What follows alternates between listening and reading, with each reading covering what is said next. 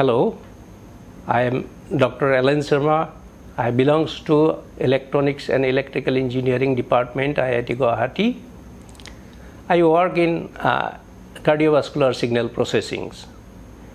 Okay, it is one type of the signal processing area.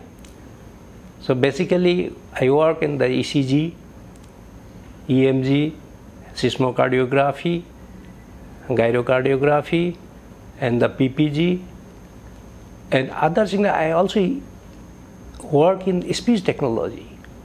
So recently, we have created a device, we have invented a device basically, which can capture signal non-acoustically, and without any acoustic signal can we produce speech.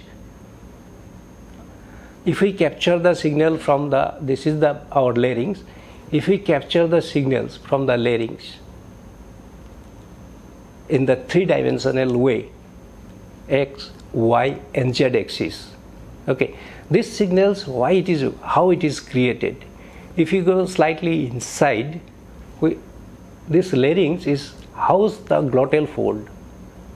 This glottal fold, when phonation is there, during the phonation, this glottal folds vibrates, and the muscle, cartilage, all this moves in three-dimensional axis, X, Y, and the Z axis. If we somehow capture the acceleration in the three-dimensional axis, and we can process, this is the source actually. When we speak, this is the source now. This is the three-dimensional signal in form of the signal. This is the source. From this source, now let us replace these articulators. Okay. When we articulate, you speak something, this is my articulators, we speak, it involves all the components. See, the lips is there, tongue is there, teeth is there. So from the windpipe, when this air flows and the vocal fold vibrates, it's come to this and it shapes the speech. What we want to speak, now we shape the speech, and accordingly that what the brain signals come from the brain, what we want to speak. Suppose A we are speaking, that is intended for A. Brain has given the signals and we shape it. Okay. Now this is my source. This is my source. From this source, we can create the speech now. This is the three-dimensional source. So we have created a device. Okay. We have created a device. If we place this sensor in this larynx like this with the tape, so we capture this acceleration signals, which is due to the vibration of the vocal fold. Okay.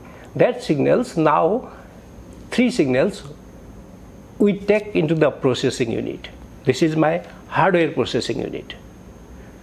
With this hardware processing unit, I have a processing some algorithms. Okay, this is hardware, so we can design the algorithms also.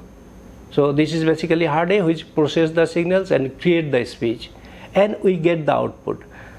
The signals we are getting in this way is not mechanicals.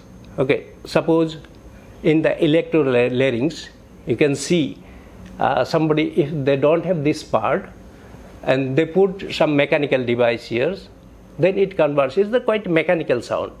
That this is what we are creating. So this can capture the signals and produce exactly the same speech whatever the person wants to speak. So we have tested this technology with the normal human beings, and it is almost 99% accuracy is there. We have compared the signals, recording with the microphones. With the recording with the microphones, we have captured the signals, and by our device, we have seen that waveform and the signals. Listening test also was there. So it was exactly the same signal, whatever we get in the microphones, and we have compared. So I think this may replace the conventional microphones. Also, in some cases, still we have not done it. So it can be helpful. It may be helpful for some person who cannot speak properly. Okay, this is what the device. Thank you all.